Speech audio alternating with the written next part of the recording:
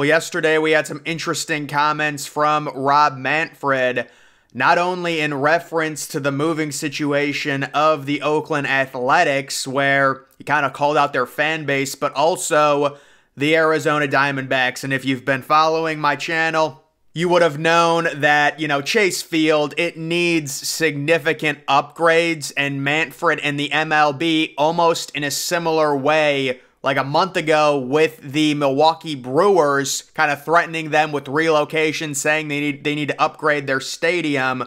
We've got this, I wouldn't call it a threat, but he does reference the Tempe, Arizona Coyotes bill not passing.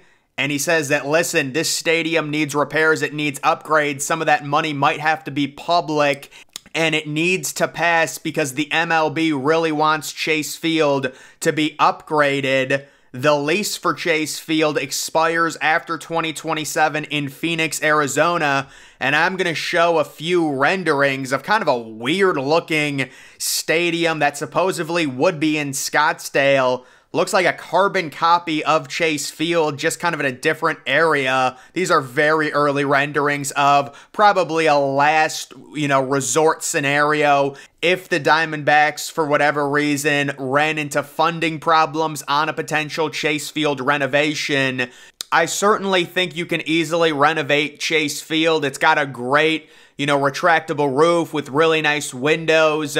I would say probably change the batter's eye a little bit, maybe that whole configuration, along with the obvious of rearranging the upper deck, taking out seats, and probably putting in bars or something, in the top area of that. I would probably take out about 20 or 30 rows, and I would imagine Chase Field, I did call it an obsolete ballpark at this point, kind of similar to American Family Field, the MLB saying, listen, the $2.1 billion Tempe project fails in Arizona. The Coyotes relocating, leaving that entire place. That whole situation is a mess right now with them playing at Mullet Arena, home of Arizona State.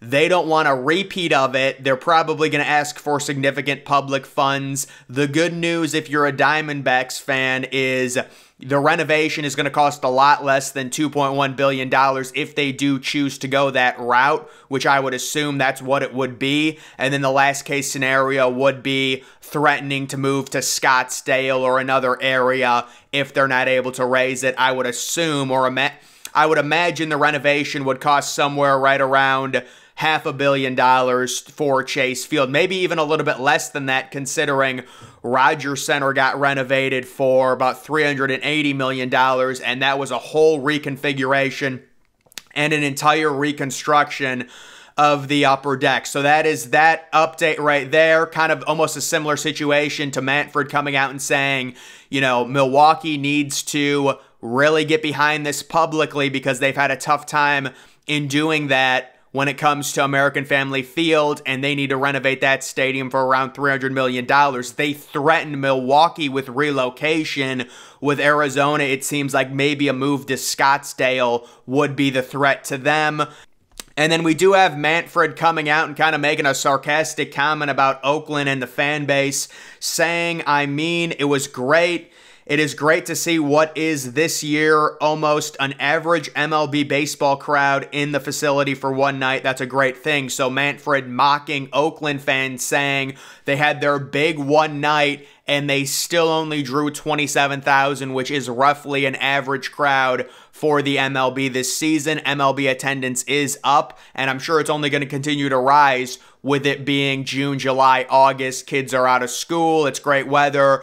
This is a really, really good year for the MLB in terms of attendance. And then he says, well, their biggest reverse boycott thing, it only got 27K. I had speculated that they should have done the reverse boycott during a Friday night game or a Saturday night game. I understand their reasoning of wanting to do it in a game that typically no one would go to, but still, if they would have done it on the weekend, they would have gotten like 37 or 38K easily. But this is just kind of a tone-deaf comment from Manfred. I'm sure he doesn't really care about them leaving. He's probably happy because it would raise the value of the franchise. So is John Fisher, and there are people that are speculating John Fisher might just sell the team once it moves to Vegas because it becomes a more valuable asset in Las Vegas. Also, the MLB, I believe, waived the relocation fee, which was $1 billion as well. So they really want to speed this process along, and they are leaving Oakland in not good terms at this point. It's hard to really harp on the attendance with the A's. I've said it time and time again. The stadium sucks. It's been the worst stadium in baseball for 20 years. It's just hard to gauge how many Oakland fans would come out if they got a legitimate, really good stadium and their team's ownership and, GM, they all started trying again, because right now it's very obvious they are not trying. So that is just and also Manfred said some other stuff. A lot of people were enraged by it on Twitter. It's very clear the MLB at this point is extremely happy that they are moving to Vegas. The final hurdle is the owners' vote. Imagine the owners didn't vote for it. But yeah, I'm sure that'll go through pretty much, completely 100%. The owners are for it because overall it's going to make the league more valuable with a team in Vegas. The writing is on the wall at this point. I mean, Vegas is trying to they've already moved on. Now they want an NBA team, and they've got to pitch a $10 billion NBA arena complex. It's just remarkable right now what's going on in Vegas. But getting back to the Diamondbacks situation, what do I think is going to happen? They've got a really good young team. I've said for a while that is one of the stadiums that does need renovations. I see a similar situation. If you want to compare a renovation process, look at Rogers Center. It was a 2-year renovation. They redid the entire outfield this past offseason. They're redoing the entire infield seating this offseason. That's what I think the Diamondbacks are going to pitch. And the two big stadium renovations we're looking at right now for the future, American Family Field and Chase Field. The MLB has made it known those two places, they've given warning shots. They've said, listen, Arizona, you had that bill not pass. Look at what happened. The Coyotes very likely leaving. Let's not have that happen again with the Diamondbacks. You need to upgrade your facility. And I do think they will. And again, it's going to be a lot less money. It's an apples to oranges situation, funding a project that's going to cost $2.1 billion versus a renovation that very likely could be under $500 million. And then the thing with Milwaukee, that was an even greater threat, where they said, listen, you've had issues funding in the past. You're the smallest market, one of the smallest markets in the MLB. Miller Park, they've got some structural problems. They need to renovate the actual retractable roof, I believe, right around $100 million. Just in terms of it opening properly, it needs maintenance, apparently.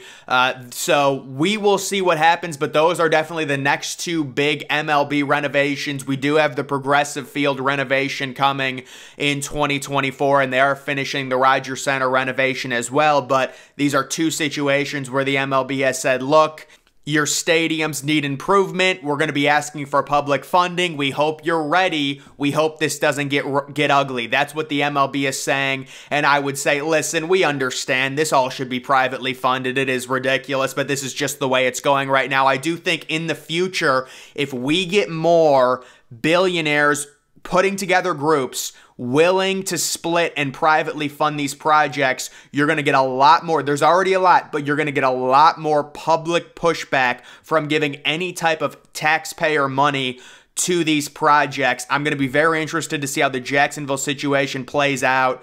That's a $1.4 billion renovation. They want the public to pay for half of it.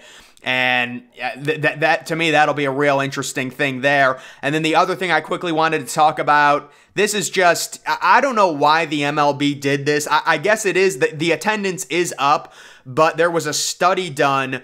Apparently, if the MLB pushes back their start time by an hour, so you guys know the MLB right now is kind of starting games at weird times. Like, I kind of miss the old days when every game started at like 7 o'clock. It was a standard start time, 7:05, 7:10, 8:05, 8:10. Now they're starting at 6:40. They're just starting them too early, in my opinion. And then on Sundays, they're starting them too late. They used to always start at 1:05, but now they've got that stupid Sunday morning game, which has changed everything. Well, apparently, according to a study, because times of the games have been cut down by about 30 minutes with the pitch clock, the MLB should be pushing back the start times a full hour, apparently, from like 6:40 to 7:40. I don't think they're going to do that, but they need to nip these 6 o'clock starts in the butt There's no way a game in mid-June or mid-July on a weeknight should be starting at 6 o'clock. That's just dumb. A weeknight game should not start that early, especially with games finishing as early as they are.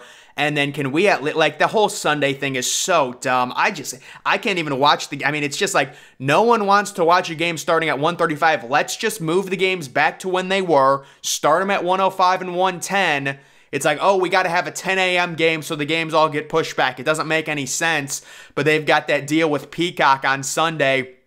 That's why they've pushed all those games back. So we'll have to see if the MLB makes any tweaks. Apparently, it could raise the overall ratings of baseball by 3% because, people are more open to watching games at around 10 o'clock at night than like 6:30. There's just less to do, and apparently, according to a study, that might be something that is happening, which I would like. I would support the MLB doing that, but either way, that is the situation surrounding the Diamondbacks, possibly their little threat from Manfred. They need to get a stadium renovation. We know about the Arizona Coyotes and their struggles to the point where they're relocating now, very likely, currently playing at that college facility. So guys, that is going to do it for this video. Make sure you're following me on Twitter. Link to that's always in the